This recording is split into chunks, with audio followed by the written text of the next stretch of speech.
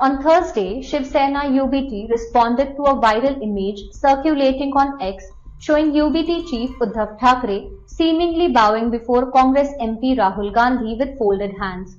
The party, in a post on its official X handle, clarified that the image was fake and manipulated.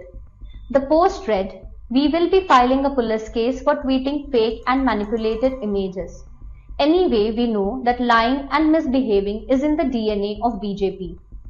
Here's the original picture from their recent meeting.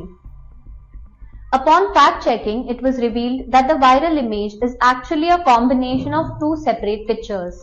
The one where Uddhav Thackeray is bowing was originally posted by the X handle of Aam Aadmi Party, showing his meeting with Delhi CM Arvind Kejriwal's parents.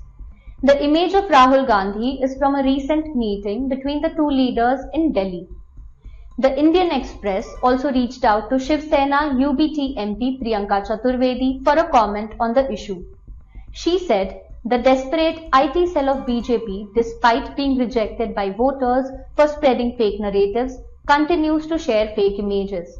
Their frustration over the Maharashtra election results and upcoming state elections is evident.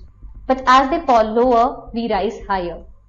The edited image was shared to imply that he had surrendered before the Congress, a charge often hurled by the BJP and opponents of Uddhav Thackeray after he formed an alliance with the Congress and the NCP-SP.